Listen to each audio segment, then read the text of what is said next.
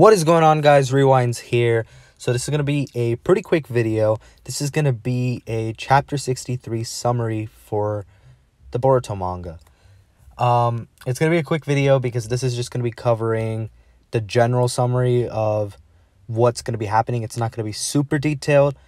If you are looking for a more super detailed summary of the Boruto manga, I will be posting one later when it comes out. But for right now, we have percentages of what the chapter is going to consist of. So it is going to summarize what's going on, but it's not going to go super in depth. So, first thing actually I think I should mention is that the title is There's No Use in Arguing or Don't Waste Your Breath. You can use either or. But it seems like there's going to be a lot of plot going on in this chapter based off that. So the cover for the chapter is Boruto making a Rasengan with this karma also activated. And the first 32% of the chapter is going to consist of Boruto, Kawaki, and Code arguing with each other. This isn't something I was expecting. I was expecting a lot of fighting to just start up. But it does make sense, that there would be a decent bit of talking. I just wasn't expecting it to be a third of the chapter. So it seems like there's going to be arguing. We'll see what everybody has to say, but that's what we know for now. The next 15% is going to be Code rambling on about the Otsutsuki and how he wants to sacrifice Boruto, and he's going to also be talking about karma. So I'm sure more plot details are going to be revealed through this, and it'll be cool to see nonetheless. I just hope that they pace this properly so it doesn't feel like it's dragged out, but that's my expectations for it.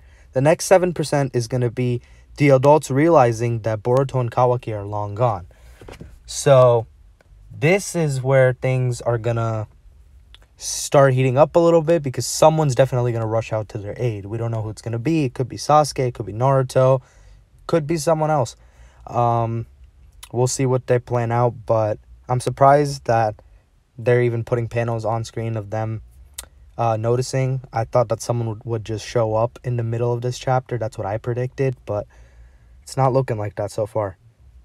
And then the next 46% of the chapter, so the last half pretty much, is going to be Boruto versus Code.